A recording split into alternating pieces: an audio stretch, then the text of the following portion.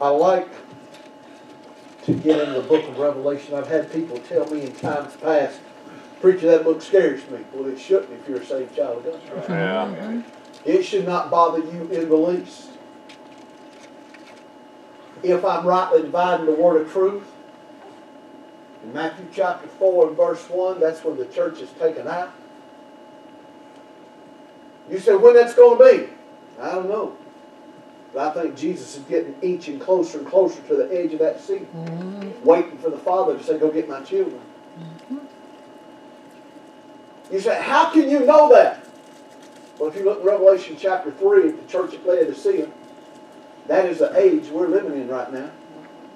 I'm thankful that does not mean that every body of believers or every group that gathers on Sunday is a part of the Laodicean church. I'm thankful we can still be a Philadelphian church in the Laodicean church age. But we are in that church age now. We're in a whole lot of, if you even want to call them churches. And here's what bothers me. Well, you know, the word church just might turn people off.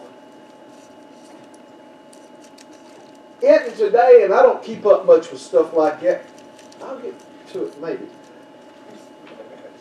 I think today is what they refer to as Pentecost Sunday. 50 days after Passover. Pentecost is the day the church was born. Pentecost was the day that the disciples were gathered in that upper room. And they heard the sound as a rushing mighty wind. And it filled the place where they were at. And they went out with a boldness that they had never had before.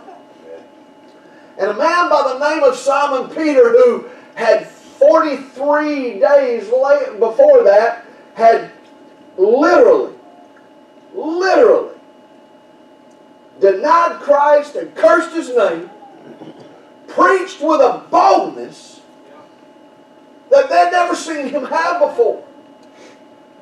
And 3,000 souls got saved.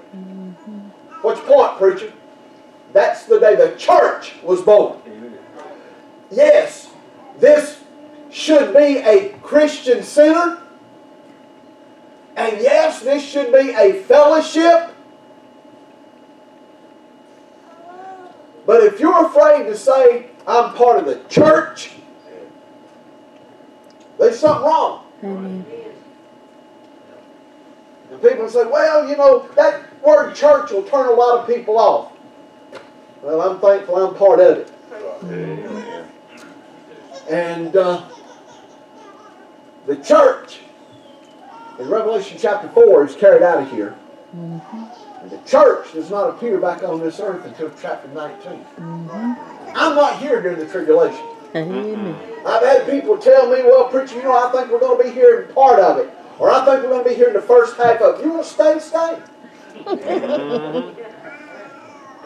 But he's not. The Bible still tells me, is it 1 Thessalonians chapter 4 or 5? I think it's 5. That says God has not appointed us to wrath. Right. Amen. The tribulation period is a time of God's judgment and wrath to fall on this earth. Thank God. The Bible says in Romans chapter 8, I'm not under condemnation now. I may face His chastisement, but I am not condemned. Right. Thank God, I'm going to be out of here. So it shouldn't scare you. If it does scare you, get right with God. Amen. Yeah. Well, thank God in chapter 19, when we come back, we're coming out, and I'm still coming behind Him. He's in the lead. He's going to be the first to face the Antichrist and his armies. He's going to be the first, and I'm not going to have to do a thing but watch. Amen. Because the Bible says out of His mouth is going to come that two-edged sword, and they're all going to drop like flies. I'm not trying to be ugly. I'm not trying to be flippant. But don't let this book scare you. You know, the Bible tells us in the book of Micah that He cast all of our sins into the depths of the sea. And here in the first part of Revelation chapter 21, after the white throne judgment, John says, and I saw a new heaven and a new earth, for the old heaven and the old earth had passed away, and there was no more sea. Thank God my sins are going to be to the point that nobody can ever dig them up again. Now some of y'all may have never had that problem. But people like to throw your past up in your face. Yeah. People like to say, I remember when. Yeah. I remember what you did. I remember where you went. I'm thankful one of these days that's never going to happen again. Begins to describe that new city that John saw coming out of heaven. But let me get down and get to this, because it's going to be, it's 20 to 12 already. Revelation chapter 21, if you're able to stand in respect to the Word of God, I'm going to start reading verse number 23. Revelation chapter 21, verse number 23. And the city had no need of the sun, neither of the moon to shine in it.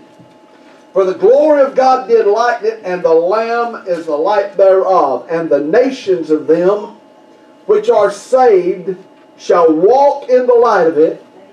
And the kings of the earth do bring their glory and honor into it. Verse 25. And the gates of it shall not be shut at all by day, for there shall be no night there.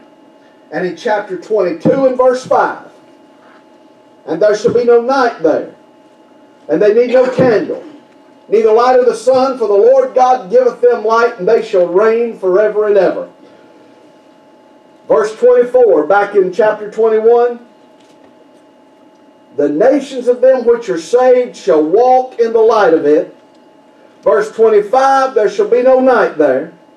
Verse 5, chapter 22, there shall be no night there.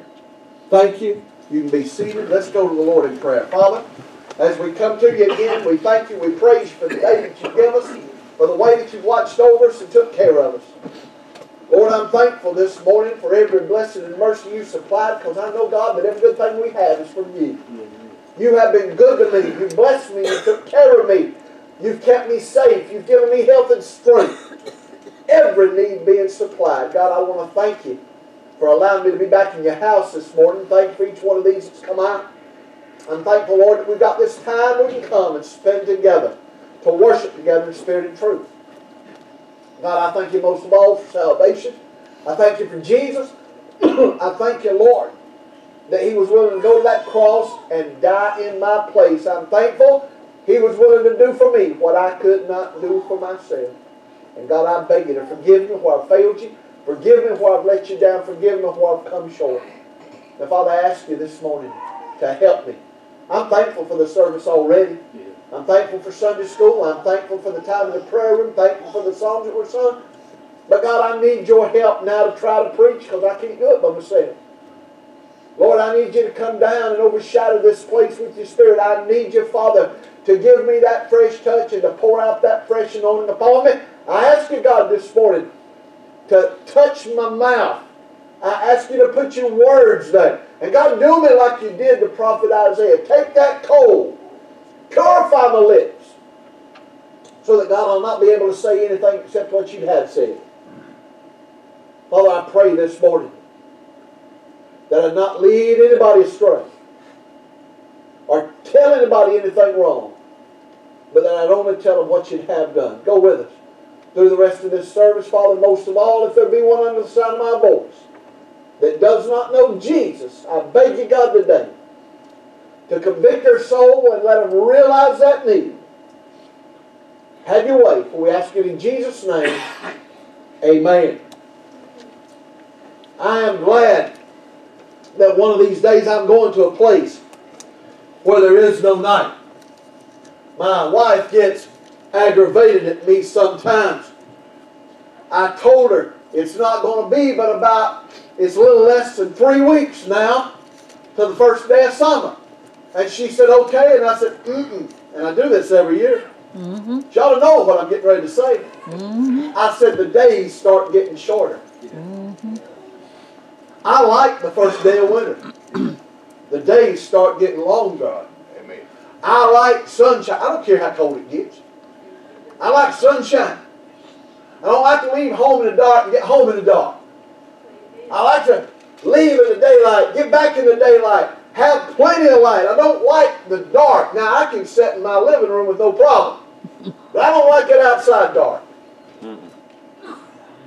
There's too much goes on in the dark. Right.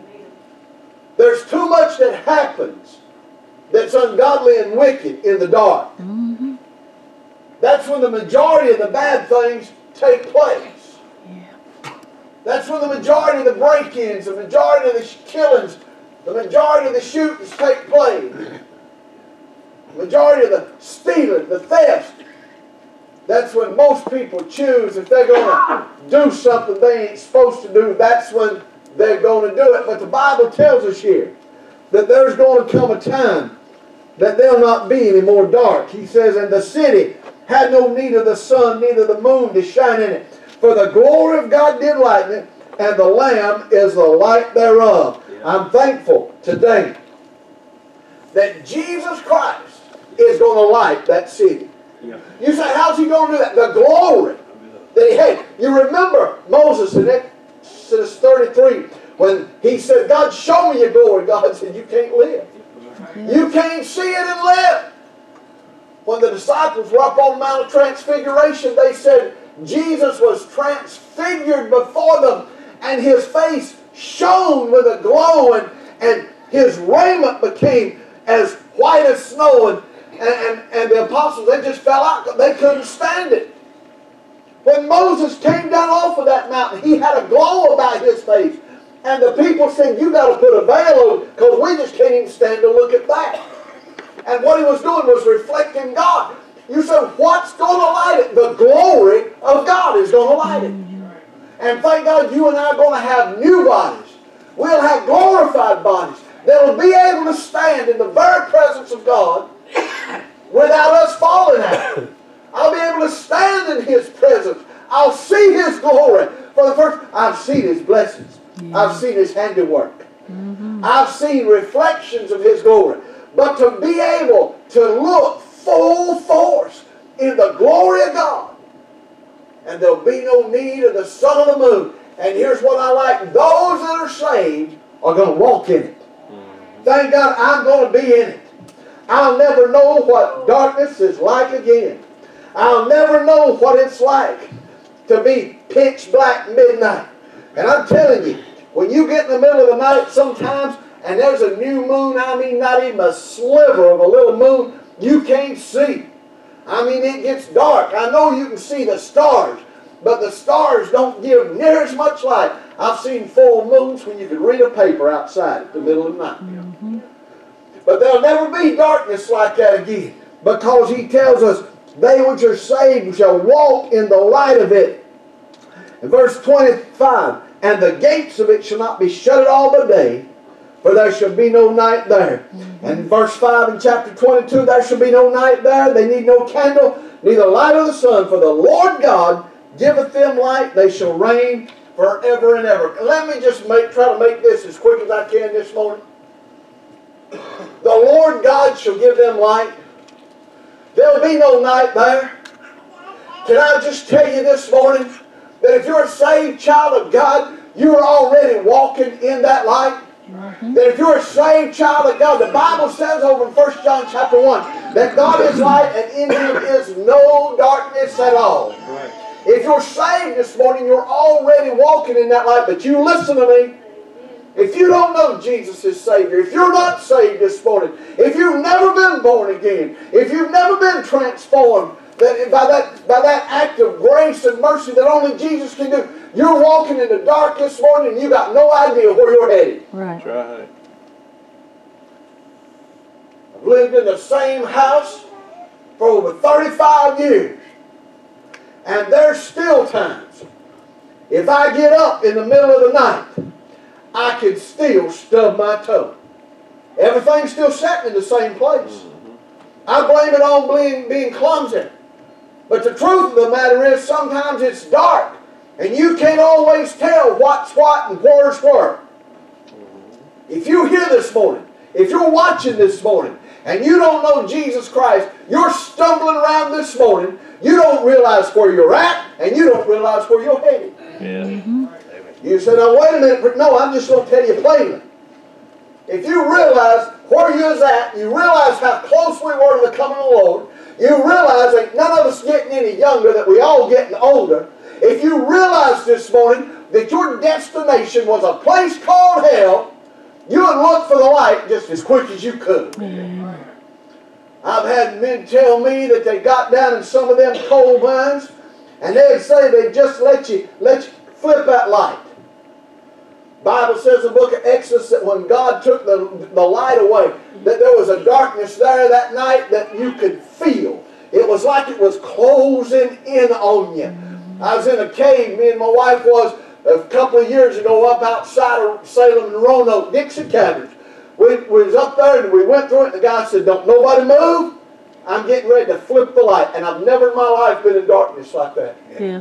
Never been in darkness like that, physically. But if you don't know Jesus Christ as Savior, you are in darkness like that, and you don't know. I could step here and fall. I could step here and run into something. I could step here and it'd be the last step I ever took. But I'm thankful today. You can, because of the love and the mercy and the grace of Christ. You don't have to be walking in darkness anymore, and you don't have to end up in a place of darkness. You say, "Wait a minute, preacher. You talk about going to hell. You talk about fire. Fire's bright." Well, let me just say this, and we've looked at it before. You fellas that's done welding, you know, you've heard me say this before, but I'm going to say it one more time. The hotter the flame, the darker the blue. Am I right or wrong? Let me tell you something. The Bible says they'll be cast into outer darkness where is weeping, wailing, and gnashing of teeth. There'll be no light to light the way because God's presence is not going to be there. And when you take away the light of God, when you take away His mercy, when you take away His love, when you take away His grace, there is nothing left but darkness. In Genesis chapter 1, there was darkness covering the whole face of the earth till God Himself showed up and said, "Let there be light." The Spirit. And how did that light? Because the Spirit of God moved upon the water. Let there be light. Well, you preacher, you crazy. That's when the sun and the moon was created. No, you read on. They weren't created until day what? 4. Well, what brought the light? The Spirit of God brought the light. And that's exactly what you need in your life today. You've never been saved by the grace of God. You're already walking in the dark. You're already in the night. You don't even understand what day is. I don't care if you're outside at noonday and there ain't a cloud in the sky. You still don't understand what light is. But people are getting harder and harder to reach. People are getting harder and harder to convince. People are getting to the point they don't want to hear it anymore. People have, oh, they ain't even know God. How can you even... I ain't trying to be ugly. But those people are going to come to a sad realization of truth one of these days. Amen. Because they're going to come face to face with the one that hung on that cross. They'll find out God just as real as you and I are this morning. He told Nicodemus in John chapter 3, he said, "This is the condemnation, that light has come into this world, and men love darkness rather than light, because their deeds were evil. And every man that doeth evil hateth the light, neither cometh he to the light, lest their sins should be reproved."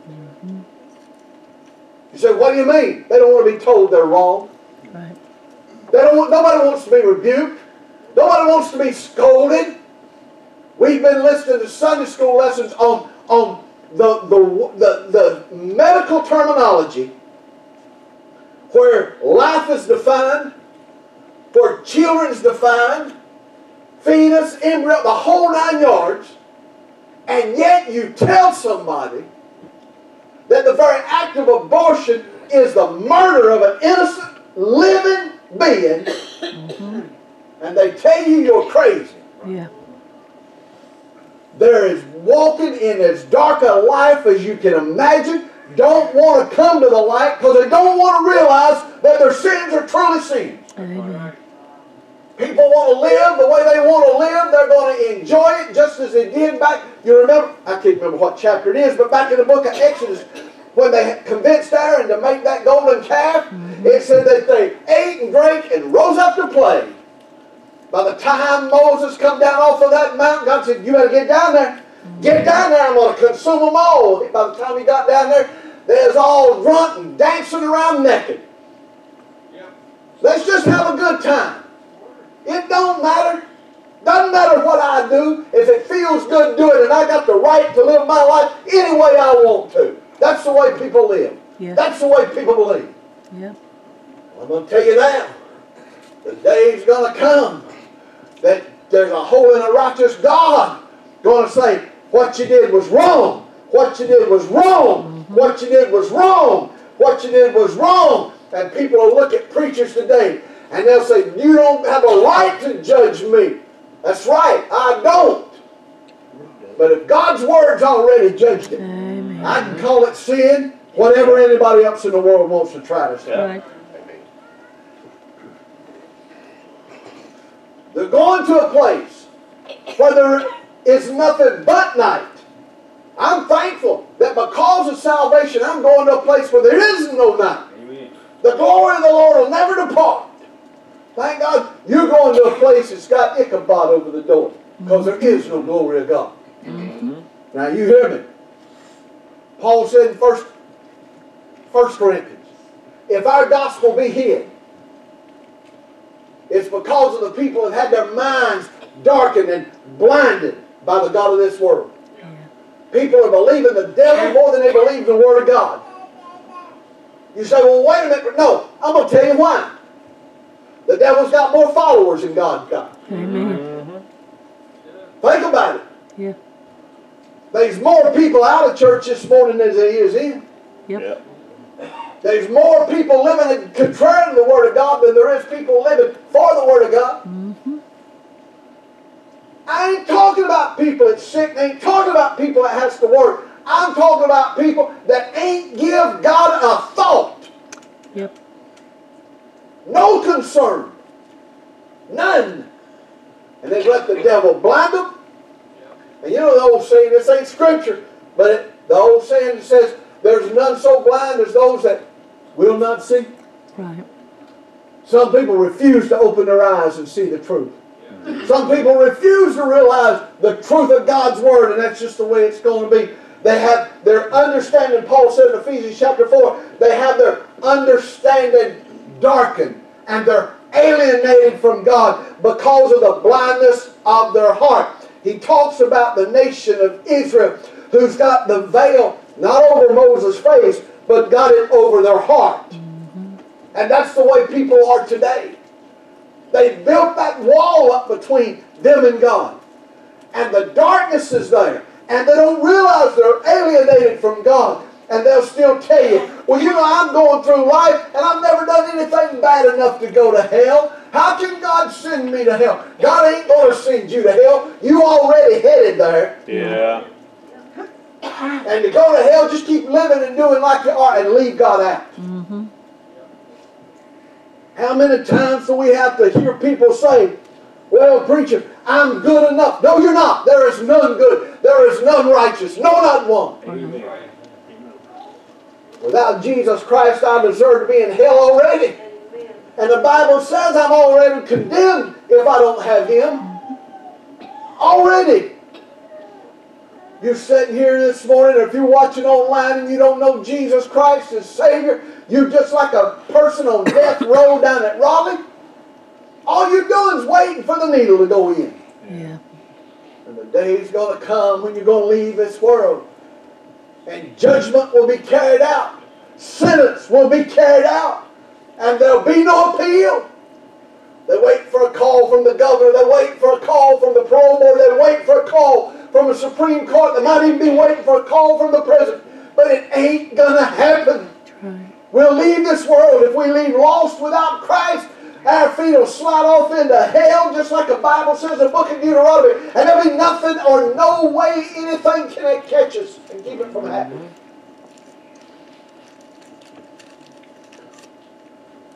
Don't down. Those people are going to hell every day. And they're going to, and not even thinking about it. Not thinking about it.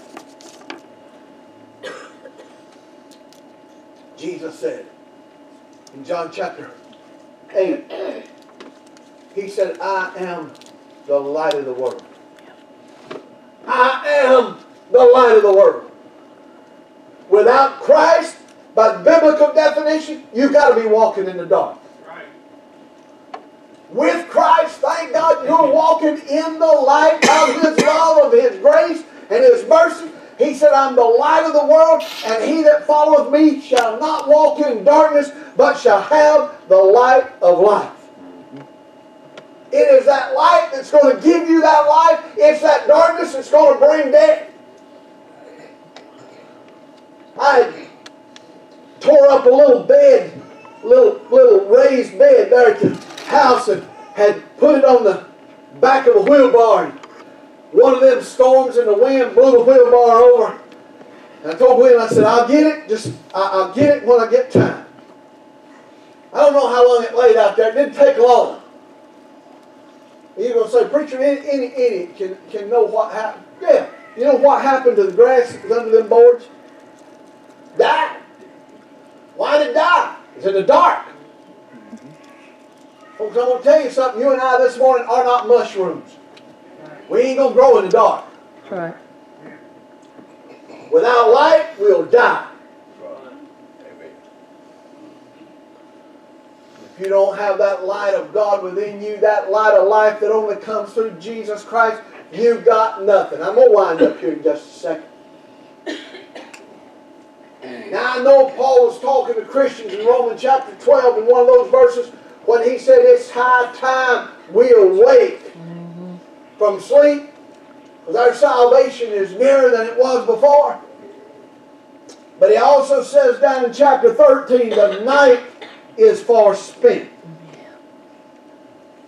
You've been walking in the dark long enough. How long does it take to realize you need Jesus? How long does it take to realize that without Him you're going to die and go to hell? How long does it take to realize you are a lost individual? How long does it take to realize it's time for me to get out of the dark and get back or get into the light that only God can give? You know, I'm thankful that there are people that, you know, children can truly get saved if they know the truth. Yeah. If they comprehend the truth, the Bible tells us in the book of Ecclesiastes, remember thy Creator in the days of thy youth, when that heart is young and tender. You know what happens the older we get? We get tough, we get calloused. We get harder to reach. People feel like, men and women both feel like, I've made it this long. I can make it a while longer. Folks, not thyself a tomorrow. But who knows what a day will bring forth. Today could be your last one. Listen to me. Today could be your last one. The night is far spent. The day is at hand. So what do you mean the day is at hand? It ain't going to be long till the sun rises. Yeah. I'm thankful that on that first resurrection morning, the S-O-N rose out of that tomb. Yeah. But it ain't going to be long till the S-O-N is going to rise off of that throne. Mm-hmm. Yeah. And He's coming back after His church. Mm-hmm. The day is at hand. Now is the accepted time. Today is the day of salvation. Right. Let us therefore cast off the works of darkness. Get rid of them. Devil, I'm tired. I ain't following you no more. I'm tired of having that ball and chain dragging it around. I'm tired of having that monkey, that sin crawling on my back like a old monkey I'm carrying around. It's time to cast off those works of darkness and put on the armor of light. Yeah. Why? If you hear this morning, and it's hard for me to believe it, either somebody here or somebody that's watching, it's hard for me to believe that there ain't somebody under the sound of my voice this morning that's lost. Because I don't believe God would have given me this message. Why have you put it on? Why have you not accepted Christ? Why have you not been born again? Why have you not confessed your sins? Why have you not confessed with your mouth and believed in your heart God's raised Him from the dead? Why have you continued to walk in darkness? Time's running out. And Jesus is soon coming back. Yep. And you say, preacher, when he comes back, then I get saved. You ain't promised that you're going to live when he comes back, number one. That's right. And number two, you hear me what I'm about to say. I know the book of the Revelation teaches that there are going to be a number of people saved in the tribulation that no man can number. Mm-hmm. But let's rightly divide the word of truth. The Bible still says in 2 Thessalonians chapter 2 that there's going to be a strong delusion. Yeah. And people are going to believe a lie. Mm-hmm. Because they believed not the truth. Right. They rejected Christ and did not believe Him to be the Messiah. And so they're going to believe a lie when the Antichrist steps out and has the power that God's going to allow him to have. Mm-hmm. And the Bible says at that point you'll be forever damned. Yeah. You say, I don't like that kind of talk. Take it up with Father. He wrote it. That means there's no hope. You're done. Mm-hmm. That's just as those, is it chapter 11, 12 or 13? I think it's 13 in the book of Revelation. Those who take that mark of the beast in their forehead or in their right hand, they've sealed their fate once they take it. Yep. And if you don't believe it's getting close, Mm-hmm. they say they'll not be able to buy or sell. Now let me go back and pick up some things I have preached in the past 6 months. I told you a while back we were going to a cashless society. Yeah. You know what that's going to mean? That means they'll track every purchase you've made. Yep. Yeah. Tooth Fairy's not going to be able to leave a $5 bill under the pill anymore. Yeah. You're not going to be able to slip your grandchildren 10 or 20 and say, you go to the store and get what you want. Everything's going to be cashless. Yep. And people say, that can't happen. Yeah. Sure it can. The chips are already being invented. The chips are already being placed in people's hands. Yep. You know, they got these credit cards now where you don't have to slide them, you don't have to insert them. All you got to do is tap them. Yep. The chips are already being inserted, where all they have to do is walk up to those things where the credit card can go, and it's done. Yep. Now, let me just say this. I'm not going to say that chip is the mark of the beast, but if you don't believe that's a forerunner, you've got your head in the sand. Amen. Amen. What's your point, preacher? We're that close. Yeah. That close.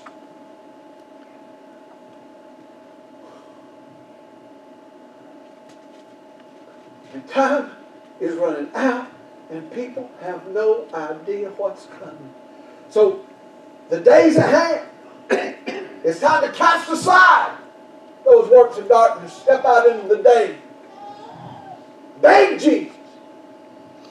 If God's dealing with you, now's the time. Don't put him off. Don't cast him away. Don't reject him. And if God has quit dealing with you, it's time, God's people to pray. It's time for you to beg God, please, one more time. Give me that opportunity. You say, God will give it to me. Really? What chapter in Hebrews? I think it's 4. It might be 5. Talks about Esau. You remember Esau rejected the birthright? Yeah. And that birthright was more than getting his daddy's camels and tents and flocks and herds. Mm-hmm. That birthright also was the covenant that had passed down from Abraham and Isaac. And the Bible says in the book of Hebrews that Esau sought with bitter tears a place for repentance. But there was not found a place. You said, what does that mean? That means he crossed God's line and God turned his back and said, that's it. You say God will do that? God will never turn his back on you till you've turned your back on him. I'm convinced of that. Mm-hmm. God will never reject you until you've rejected Him. You say, well, how many times? I can't give you that answer. I'm just telling you now. When Herod Agrippa looked at Paul and said, Paul, almost thou persuadest me to be a Christian. Almost wasn't good enough. So what are we supposed to do? Cast off those works of darkness. Step out into the light of Jesus Christ. Thank God, I'm glad. I am so thankful this morning. I'm going to a place where there is no night. I'm going to a place. You know why we sing that song once in a while, in the land where we'll never grow old? I don't care how long we're there. All through eternity, only one day. Yeah. You don't age. Ain't but one day. No clocks. Time officially stands still. Second hand does not creep. Time ceases in eternity. If you go to hell, it's just one long endless night. Because that same time ceases. I have woke up nights, things on my mind. You look at the clock and you see the minutes tick away. And you think, Lord, is morning never going to get here? Yeah. Is morning never going to get here? Well, I can tell you now, in hell, morning will never get there. It'll never get there. One long, endless night. You say, well, preacher, what have you got that I got that I don't have? God's made me a promise. He says, ye are the children of light and the children of the day. We're not of the night and not of darkness. 1 Thessalonians chapter 5. Thank God, I may not be much. But I've got the light of Jesus Christ. I know where I'm headed. And I'm headed to the place where there'll be no night. Where the light of the glory of God's love, I ain't even going to need the sun or the moon. Now, where are you headed this morning? There'll be no night. There'll be no need of the sun. There'll be no S-U-N because I'll have the S-O-N. Are you walking in darkness? If God's dealing with you, ain't it time to take that step to the light? Ain't it time to cast off the works of darkness and put on the armor of Christ? Ain't it time to say, I'm done living without Jesus? I'm done knowing where I'm headed when I die. God's dealing with you this morning. I'm begging you. Don't put it off. You ain't promised another. An eternal night could come right here in the next minute. You understand that? David made the statement over in 1 Samuel when Saul was going after him. David made the statement, there's only a step between me and death. I used to sing a song when I was a boy growing up. I ain't heard it in a long time. The next hand you shake could be the hand of the Savior. The next step you take could be on the streets of purest gold. Let me turn that around. The next hand it shakes could be your hand shaken because of the torments in hell. And the next step you take could be into the blistering waters. You say, preacher, you truly believe in a place called hell just as much as I believe in a place called heaven. Do you truly believe there's a devil just as sure as I believe there's a Savior? Amen. Do you believe there's a place where there's eternal night just like I believe there's a place of eternal day? I'm thankful tonight. I ain't perfect. I know this morning that I fail it and I make mistakes and I let it down. But I am thankful that I am walking in that light and the place I'm headed is nothing but light. So this morning, if you ain't headed there, the Bible says that if thou shalt confess with thy mouth the Lord Jesus, believe in thy heart God's raised him from the dead, thou shalt be saved.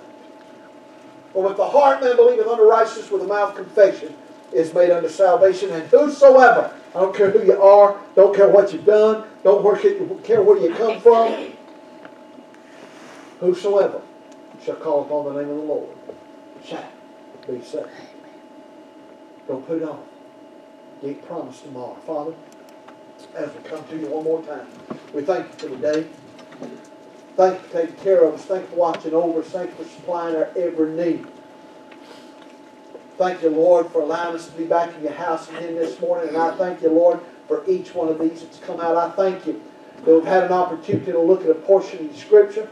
And Father, I pray this morning I said what you'd had me to say, and I pray that I said it in the right way. Yeah.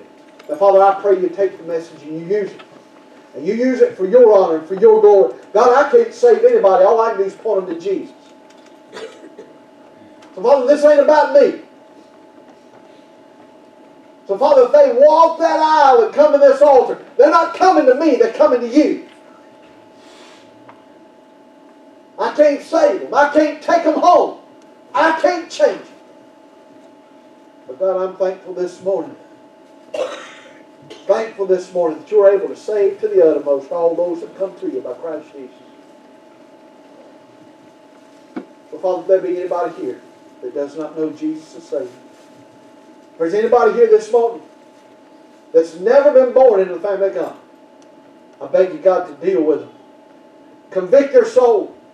Let them see that need. Let them realize that without Jesus they have no hope. God, give them one more chance. Whoever it might be. If there's somebody watching or somebody listening by phone, God, let them realize if they can fall down before a coffee table, before the couch, just ask Jesus to come in, save their soul, confess their sins before you.